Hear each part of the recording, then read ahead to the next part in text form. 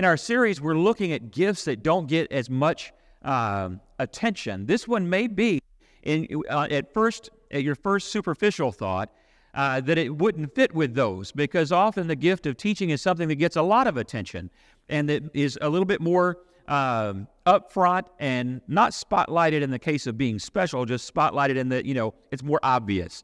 When Paul describes the gifts, he says there are some gifts that are just out there and they're more presentable and obvious. There are other gifts that are more hidden and behind the scenes. And his whole point and my whole point would be, and yet all of them are of tremendous value in the kingdom of God. So that's why I did this series, was to kind of bring forward some of those things that we don't pay as much attention to. Some of these gifts are gifts that maybe people don't even associate as being gifts of the Spirit. There are others that Paul does not even bother to list in either of these passages, and he just covers with the biblical phrase of "and other spiritual gifts." And so they're just out there. And so I wanted to bring some attention to those. This one, as I said, maybe we would think that it gets a lot of attention. That's not why I want to look at it. I want to go to my subtitle for this one: Forgotten Gifts and Forgotten Power. Teaching is a very powerful gift, and that, like anything powerful, is one of those things that can be used and it can be abused, right? So it kind of goes both ways, but it's a very powerful gift. It's powerful often in ways that are the less obvious settings. We think about teaching, as being, again, the more obvious things. It might be preaching or teaching in King's Kids upstairs, or in a Sunday school class, or a Wednesday night class, an adult class, a ladies' program, something like that. Those things are obvious. That's kind of, we get that. But there is a lot of teaching that goes on in other realms and in other places. It can be one-on-one. It can be just driving down the road with your kid or your grandkid, and you share with them some wisdom from God's Word. They might not even caught that that's what you were doing. They might have thought you were just talking about conversational things. Slipped it in there. There's mentoring, and it is skipping, isn't it? So I'm going to go here. But I did tell them, at least this week, if it starts skipping, you have to do, like a person guiding a 747 into the runway. I don't see, "Hey, James, the microphone's not working." It doesn't happen. Because so many of you have weird twitches and arm moves through church. I ignore those things. So I had to see bigger gestures. And they did it. Good job. All right. I don't know where it was that the mic cut out, so I'm just going to back up just a little bit. With teaching, you have all of those different settings, and all of them are just as powerful, whether it is riding in the car with your kid or wherever that may be. You may be somebody who has the talent of woodworking, and while you're doing that and teaching someone how to do woodworking, you're working at the lathe, you also start working in some spiritual lessons, not necessarily obvious or heavy-handed, over-the-top kind of stuff. You don't break out a Pope hat and start talking to them or something like that. I was actually picturing more of an Orthodox person. You don't have to do all of that setting. You simply share the truths of life and godliness with them as you go. And that is a gift. It might not fall quite as directly under the Greek word here for teaching, which is didasko, which does lean more toward formal teaching and preaching and evangelizing and things like that. But teaching in all its ways, when done through the Spirit, is a gift of the Spirit. And there are a lot more people who have the ability and the gift to do that within the kingdom than think so. It's also something, like a lot of these other gifts, that God gives you in some ways like a seed of a gift, and then expects you to let that grow. And so we sometimes make the mistake, especially in the gift of teaching, in thinking that because, I tried that once and it was hard and I got nervous, I must not have that gift. And we are dead wrong sometimes.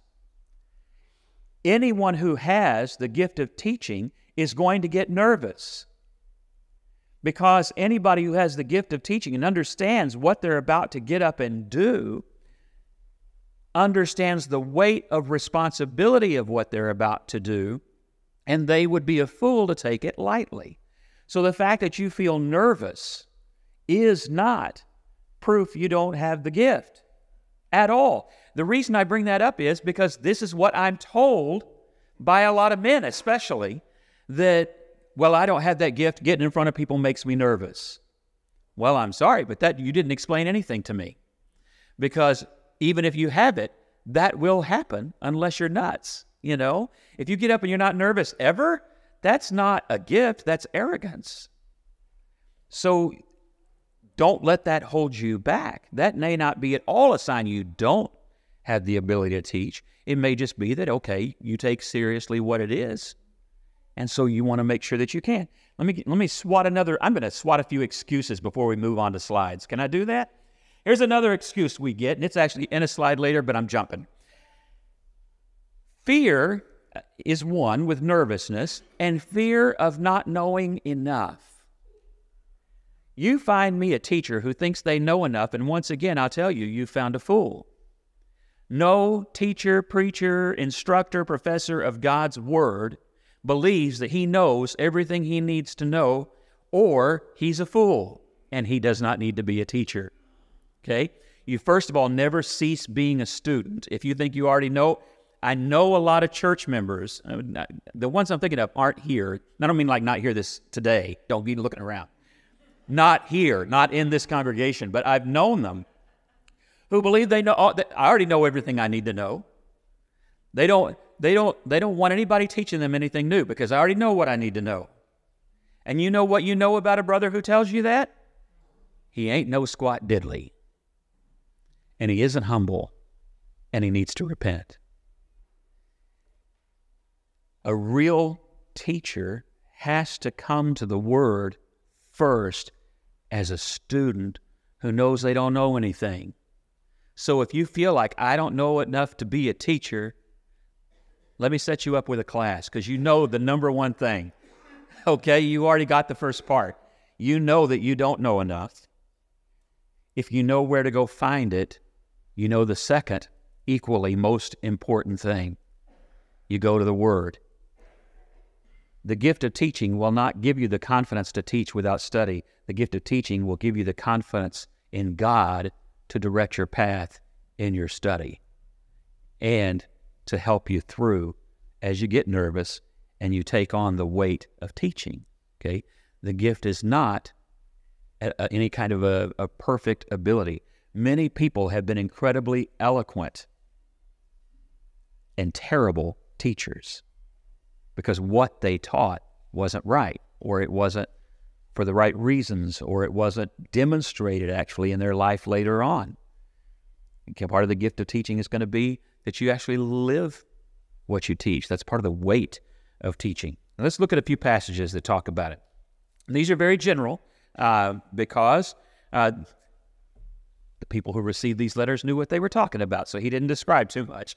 But this is, again, just kind of the idea that this is definitely a gift. I'm going to read it off of my outline because I've turned to the wrong one again.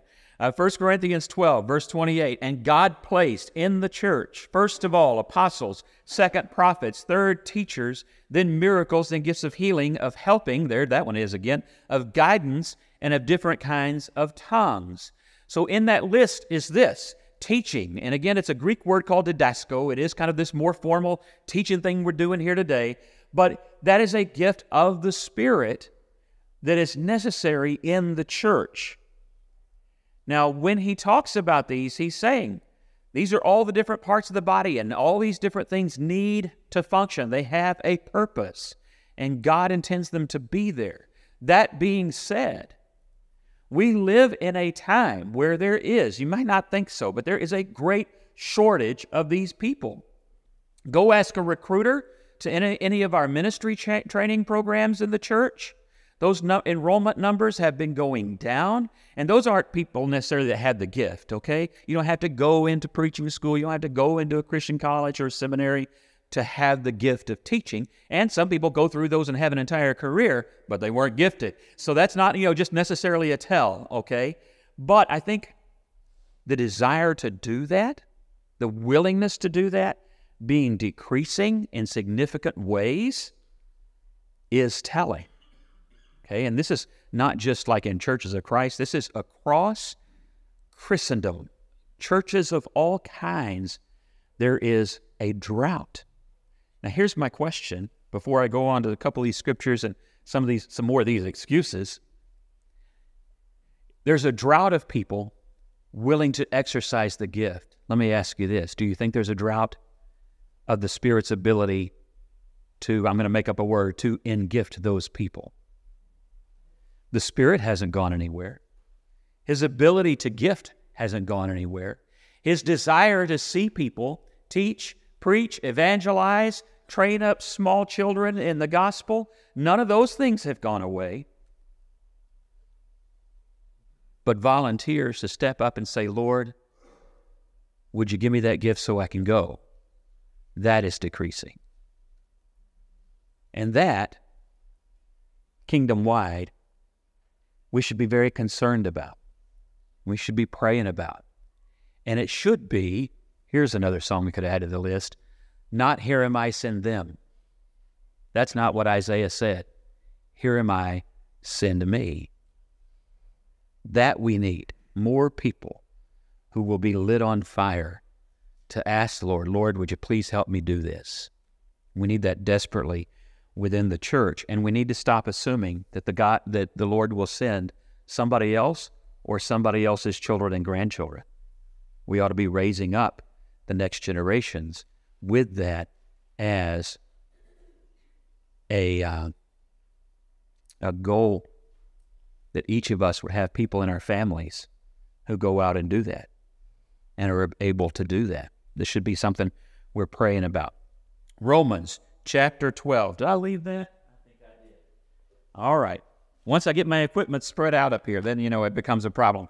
Romans chapter 12, verses 4 to 7. And this may read just slightly differently from the screen. Just as each of us has one body with many members, and these members do not all have the same functions, so in Christ we who are many form one body, and each member belongs to all the others. I want to stop there for a second because this applies to all the gifts, this one too. We look at something sometimes as, well, I don't know if I have that ability or I have that gift or I have that desire or whatever. But if you actually know that God has given you that ability, but you just don't like to do it, remember these words. We all belong to all the others. You belong to all the others. You may be given a gift, not that gives you thrills and chills, but you've been given a gift that builds other people up. And that may be its purpose. I don't get the impression that Jeremiah liked having the gift of prophecy and teaching. It brought him a lot of tears. It brought him a lot of hardship. It brought him some special struggles. But Jeremiah, when he got to the point where he said, this may be my gift, but can I forward this on? Can we re-gift the gift of the Spirit, Lord? He said, however, when I try to keep quiet, what happens? It is like a fire shut up in my bones. Peter put it this way, how can we not teach? Once you've been gifted, once you've been given the opportunity to do something, it ought to light you up, even if it's a responsibility, not necessarily your greatest joy. Okay? So, bonus excuse that you can throw away there. Thank you, Paul. He goes on, verse 6, if we have different gifts according to the grace given us, if a man's gift is prophesying, let him use it in proportion to his faith. If it is serving, let him serve. If it is teaching, let him teach. If it is encouraging, let him encourage. And if it is contributing to the needs of others, let him give generously, and so on and so on. The newer NIV words it slightly differently. Let's see here. I got to find it. It says, if it is teaching, then teach. And I think that's what they meant. I think that's how it says that. It doesn't say let him. I think both those things are true. I like both of those wordings. If it's let him, then it's like telling the rest of us, listen, this person has been gifted by God to do this, whatever gift it is, to do this work, or let her do this work. Let them do it. Get out of the way. But the newer NIV, they kind of took a little bit different approach and said it, then teach, as if to say to the person, stop using the other people as excuses. Get out there and do what God has called you to do. Do what God has gifted you to do. Do what God has put you in a position for you to do, because that's why He did it. To question His wisdom is to consider yourself wiser than God. That's not wise, okay? That's just the way that works. Ephesians chapter 4, again, just to give us kind of the importance of all of these. I'm going to read this one that has the same wording. So Christ Himself gave the apostles. Who gave them? Christ. So Christ Himself gave the apostles, the prophets, the evangelists, the pastors, and the teachers to equip His people for works of service, so that the body of Christ may be built up until we all reach unity in the faith and the knowledge of the Son of God and become mature, attaining to the whole measure of the fullness of Christ. He tells us the purpose of this gift. The purpose of this gift. We won't go into all the others there. But the purpose of teaching, and again, it's the same word that he uses in Romans and 1 Corinthians, so we know he's talking to the same people and same giftedness. He's given that so that the church becomes a better church, that the people become better people, and not just better people, but better in their service and their fruitfulness in the kingdom of God, so that you, as a brother or sister, can mature and grow into the fullness of Christ. It isn't just to make a person get up and give a little bumper sticker lesson that makes a person feel better. It is so that they actually live up to the character of Christ. When we say things like, well, you're just not going to get people to be able to live up to the example of Christ, we repeat Satan's lie, not the truth of Scripture.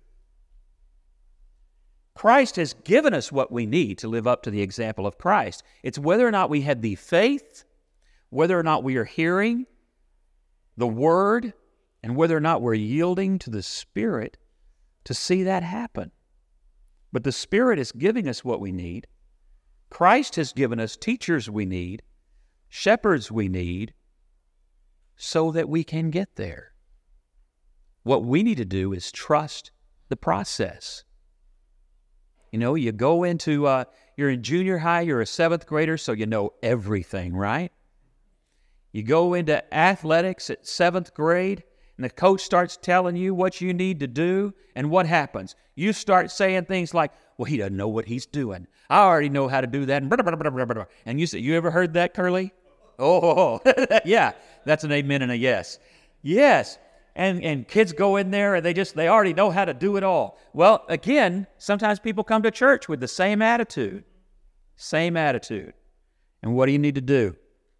Yield to the Holy Spirit. Yield to the Word. And God has given us people, just like He's given coaches. Well, some coaches didn't come from Him. I think we know that. Some coaches come from Jerry Jones, and that's a totally different kingdom. But he's given teams coaches. There are good coaches out there who do teach and use a gift that I think is from the Spirit. Those do exist. But as Mark was saying the other day, we don't get to see those nearly as often as we should. But they do exist. Same thing in the church. What if you're one of those? What if you're one of those and you don't know it yet? Whether that's as a Sunday school teacher, a King's Kids teacher, a kitchen table Bible study teacher, a class teacher, a future preacher, a missionary, an elder, a deacon. What if that's you? And you just haven't paid attention to what God's been trying to fan into flame within you. Paul had to remind Timothy himself, a good brother, Timothy, you need to fan into flame the gift that was given to you. Why? Because Timothy, a missionary, had to be reminded God does equip, God does gift, and God does expect fruitfulness and faithfulness to those gifts. And Timothy was somebody like a lot of you that would say, I don't think that's my gift. And Paul just kept saying, I think it is. I think it is. I think you need to get out there and get it done. And on top of that, Paul made sure that some elders at a church had laid their hands on Timothy and prayed over him so that Timothy couldn't even say, well, I don't think anybody else thinks so, Paul, because Paul just says, really? How come those elders put their hands on you and prayed over you and told you you had that gift that you need to fan into flame? So Paul reminds him, and Timothy steps up, and he does it. And that's what we need to do. Too often, we're like Matthew 25. We take our coin, we put it in a napkin, we fold it up, we bury it in the dirt, and we say, I'm not sure that's my gift. That's troublesome, because Jesus said, eventually the Lord's going to come back and he's going to expect something from that gift. And what are you going to do? Hand him a dirty napkin with a coin in it? He says, the master in the parable, dude, you're out. And Jesus is saying, and I think the same way, just don't bury your gift. Don't deny every opportunity to find out what it is. Don't let fear drive you back. So what are some of these reasons that it gets lost? Here they are. First is a lack, again, of confidence and fear. And I think I've told you enough about that one. Second is poor comparisons. We look at other people, and we look at maybe some heroes who were good teachers. And again, in whatever setting, it might have been while you were working at a lathe, and somebody who mentored you might have been a coach. And we look at them and we say, well, but they were more than I am. And that might even be true. You might be giving yourself a totally fair assessment. You don't have what they have, except they didn't either when they started. You're comparing a sapling or a seed to a mighty oak. And that's not a fair comparison, is it? Be content to say, Lord, I'm just a sapling. Not a sap, but a sapling. I'm just a sapling, Lord, but I believe you can make me more. I think you can make this ministry more. I think you can help me through this. And trust him. God makes those mighty oaks only from a tiny seed. Then none of them come full grown. It doesn't happen. So don't worry that you're not there yet. Don't worry about what you don't know. Pray, trust the Lord, get into the Word, study, ask the person that you're looking up to for help. If they really got the gift you think they do of teaching, they'll help you and they'll be excited about it. You might reinvigorate their own flame because they see something in you. Trust them. Get after it. And just let God do his thing. The third one here is that this is so weird for the Church of Christ to have done because we don't even believe in this. We don't even use these words. But we still have done it. We bought into a false divide between clergy and laity. And we don't even believe that divide is supposed to be there. We believe in the ministry and the sainthood and the work of all saints, every Christian, every person who believes and is baptized into Christ. We believe that. If we believe that, why do we say silly things like, well, I think some things are better left to the professionals? Anybody who has the gift of the Spirit that comes from the Holy Spirit doesn't believe that they are a professional in the first place. Now, they may, in senses of ethics and excellent work and good habits, want to be professional. But any good teacher in the kingdom of God does not see his work as a career or as a profession. It's a ministry, which is another word for service, which is another kind of just being a bondslave of Jesus Christ. That's why Paul never said, look at me, I'm a professional apostle. He said, I'm a bondslave to the Lord Jesus Christ. That's what it is. That's the attitude that we've got to keep. So don't even worry about that. There's no leaving it to the professionals. The book of Amos, one of the most powerful books of the prophets in Scripture. The guy was a fig tree farmer. I wish I could have had one because my grandmother's fig tree is gone. He was a tenderer of trees, okay? What George W. Bush liked to call an arbotreist. I love that word. I think that's an arbotreist. I love that. That's what he was. It doesn't matter what you do as a profession. It matters what you do in faithfulness to God. That's what determines it. Some of the best teachers in the world, the Pharisees looked at and said, we didn't train you. Where'd you get that? It's what they said at the temple when they're interrogating Peter, where'd you guys get this? We can see that you don't have our training. No, they didn't. A few fishermen changed the world. The gift of teaching, and I like how this guy put it. The gift of teaching is the ability to put truth on the bottom shelf for everyone to grasp and understand. That's what it ought to be. It should never be about, let me now impress you with my big vocabulary. It should never be about degrees on the wall, although those are fine. It should be about, did I say that where everybody could understand it?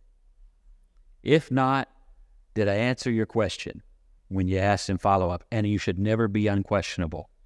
An unquestionable teacher should not be a teacher. Okay? Ever, ever, ever. That was another bonus, should not. Wasn't in there. Second, teaching is primarily about, teaching is not primarily about the exchange of information, but about character building and spiritual growth. That's what he said in Ephesians 4, isn't it?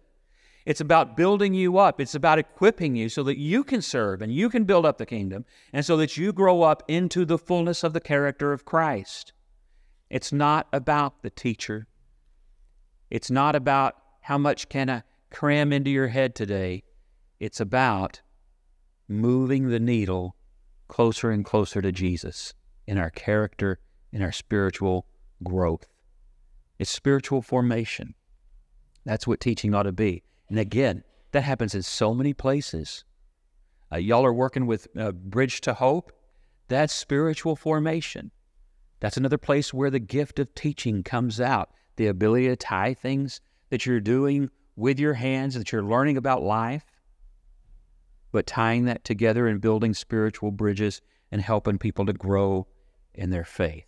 Jesus exhibited all these things, didn't he? Every single kind of setting that there could be, Jesus used to tell people about God and the kingdom of God. And in every kind of way, whether it was from a boat or whether it was at a dinner table, whether it was to adults, whether it was to children, even when he was a child and teaching adults as a 12-year-old.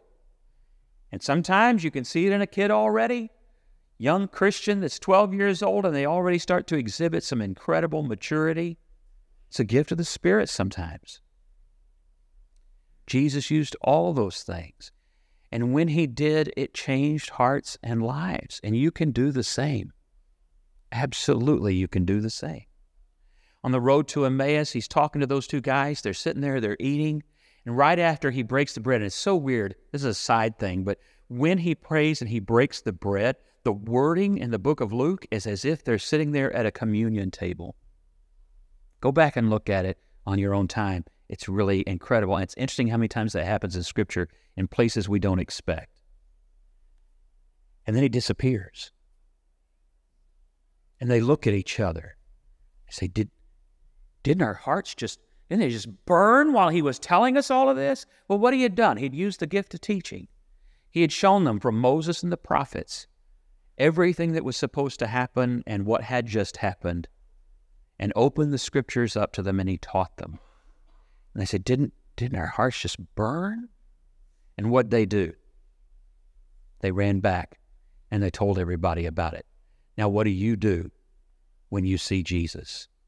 What do you do when you hear what God wants to do within you and what God has done already in your life and in your heart and in your spirit? What are you going to do with it when you see Jesus?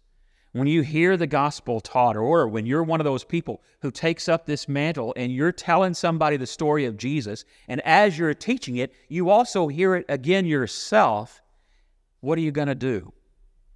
You're going to go and you're going to tell. You're going to go and spread the word. And in your going and in your telling, who's behind that? The Spirit of God. And every time you take him up on the opportunity to share the gospel with somebody, you get to exercise that gift to the glory of God. Isn't that cool? So my question comes back around again. What if that's you? What if that's you? What if it's this week? What if it's today? And what are you going to do with it?